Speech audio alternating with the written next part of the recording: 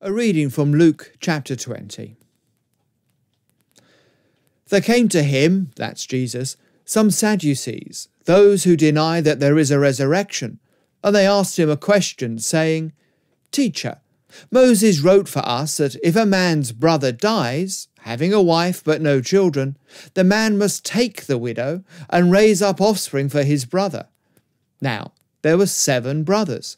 The first took a wife and died without children, and the second and third took her, and likewise all 7 left no children and died. And afterward the woman also died.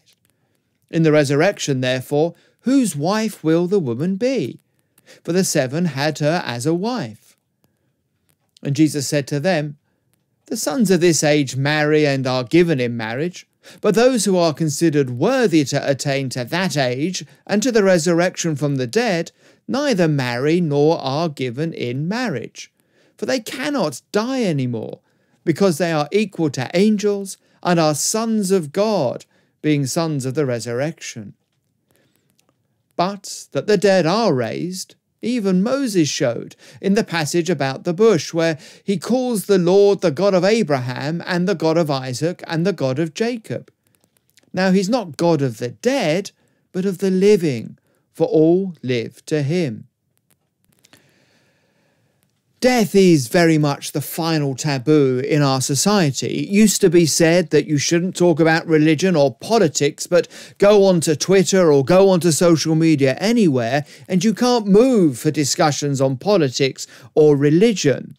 Death is somewhat a different matter. Death still remains a thing we don't like to talk about. It's not polite. But Christianity faces death squarely in the face. The very symbol of the faith, the cross, is a symbol of death. It's a symbol of execution. Paul says, "O death, where is your victory? O death, where is your sting?" Death is something Christianity boldly faces. Death is something which Christianity has defeated. Death is not, for the Christian, a taboo. Death for the Christian is a comma, not a full stop.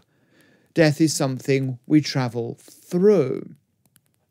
The Sadducees, that grouping who came to talk to Jesus, took rather a different view on all of this.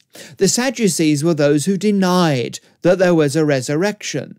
They were those who only held to the first 5 books of the Old Testament, often known as the books of Moses, as their scriptures.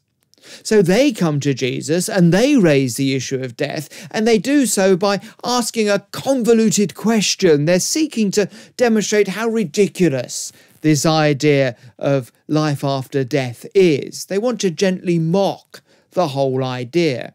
And so this question about this wife who had all these husbands and everybody ended dead.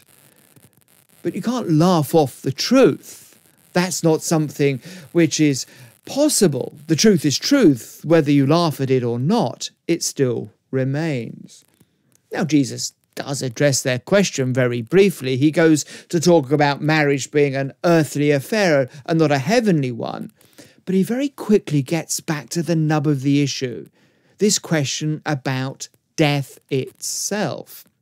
And to do so, he goes back to one of the first 5 books of the Old Testament. He goes back to Moses himself, somebody that the Sadducees did at least hold with some regard.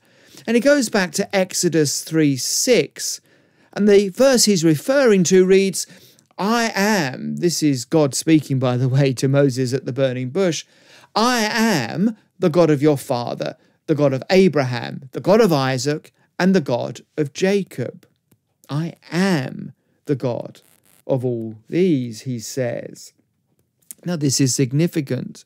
This is significant because the present tense is being used here. And note, by the way, how high Jesus' own view of the scriptures is. For Jesus, every single bit of it is inspired, even the tense of the verbs. So he goes and says to these Sadducees, look, God is talking about these people who have died, but he's talking about them in the present tense. They're not dead and gone. They are dead, but they go on. They are still alive to God. All are, as Jesus says, alive to God. Jesus says he is not God of the dead, but of the living, for all live to him. There is nowhere, in other words, beyond the reach of God, even death itself.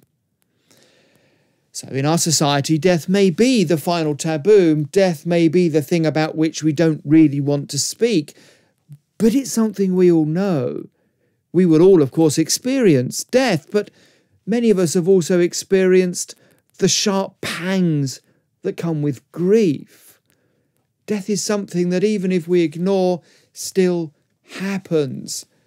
And we're used to marking our life by the cradle and the grave. But Jesus is here teaching that there is more to death than simply death.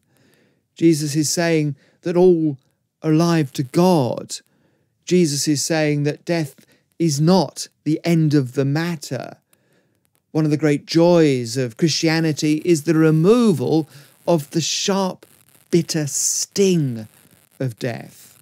Why? Because as we trust in Christ, as we follow Jesus, we follow one who, yes, died, but then was risen. That's the pathway that has been set for us. And as we place our trust in him, we too follow that path through death into eternal life as we one day join him.